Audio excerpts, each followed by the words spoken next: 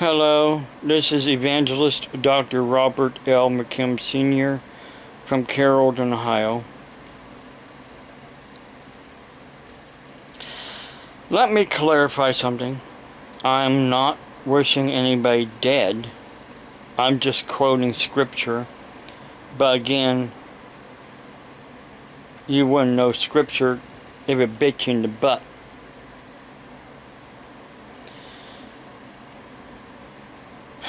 Matthew 24, Jesus says,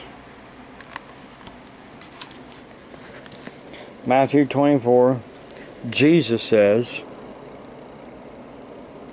immediately after the tribulation of those days, not before the tribulation, immediately after the tribulation of those days, the sun will be darkened, and the moon will not give off its light.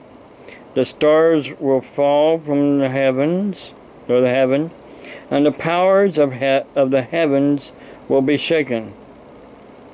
Then the sign of the Son of Man will appear in heaven, and then all the tribes of the earth, all the tribes, or basically all the nationalities, all the people, whether they're black, white, red, brown, or rainbow color, of the earth will mourn, and they will see the Son of Man coming. They will see the Son of Man coming on the clouds of heaven with power and great glory. Now, the other scripture I wanted to read to you is in Luke. Luke 21.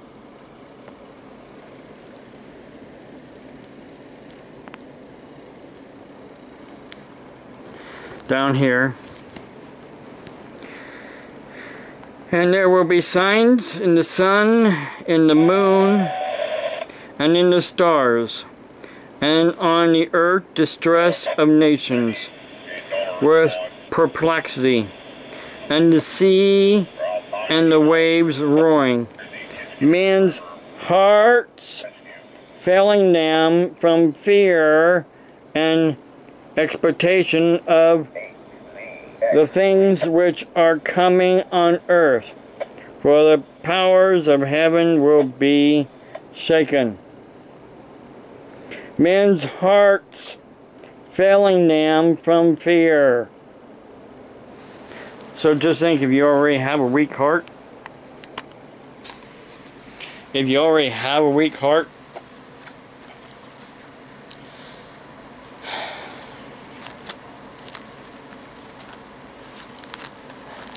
that's what I'm saying. I'm not saying that because you do have a weak heart that I want you dead. And I know what you'll probably do. You'll probably take this video and edit this video like you think you have the right to do. But you know what? If you contact the authorities, they'll just see the actual video that I made,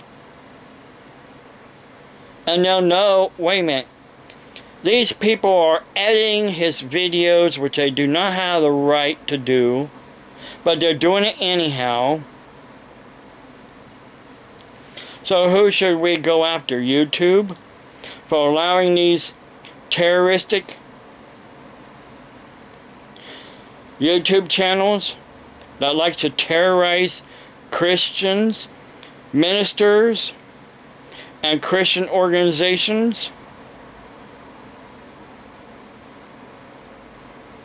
Since we don't know really who's behind this, or these, these channels. But yeah, I'm sure, the ones that have already shown their faces, I'm sure the FBI can do a facial recognition and really find you. If not the FBI, probably the National Security Agency.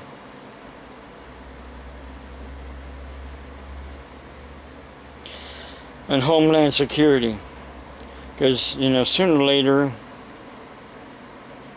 with everything that you're saying, it's going to come around. I'm not threatening anybody. I'm not really threatening anybody. And if you say, oh, well, he said he's going to do this and he's going to do that, and he did this and he did that in the past, and the world does not, and you're part of the world, does not want people's sins to, you know, be cast into the deepest part of the sea. You want them constantly brought up and brought out. Well, I know my sins are covered by the blood of Jesus Christ, and they're cast into the sea of, like, you know, in the deepest part of the sea, where God no longer remembers them. God no longer remembers my sins. But again, you're not God, and you're not God-like.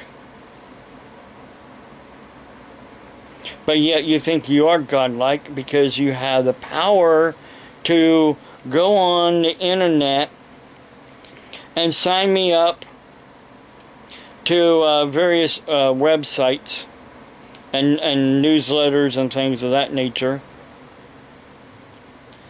without me going and physically myself clicking the link saying, yes, I want to sign up. So either someone has a keylogger program on my computer, somehow they're getting around my security features. They even have getting around all my security features for my email.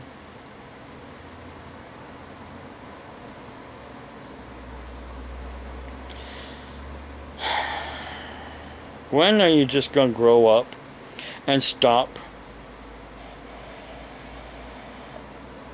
Probably when the time God says, it's time, Jesus. It's time, my son. Go and get my elect.